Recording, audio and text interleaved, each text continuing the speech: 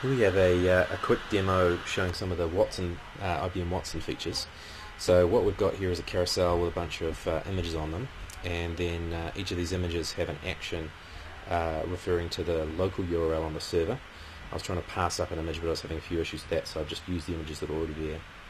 And then there's a text box, which is this one here, which is where to display the result.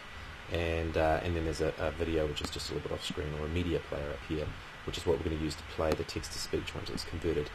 I'll just reload the project, so it resets this label here. And so basically that's the guts of it. And then there's a little bit of script that goes along with it, which I'll share in a separate link. But basically you can go through the carousel, click on one of the videos,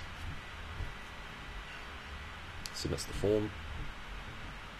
Windmill 79%, blue 74%. Love the pronunciation of Windmill. But it's so it's pulling down the likelihoods and then using the text-to-speech to play them back. Auto racing 78%, auto track racing 75%.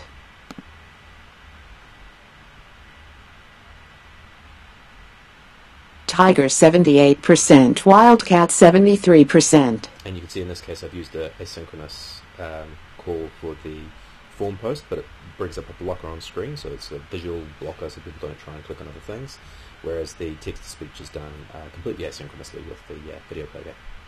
Cool.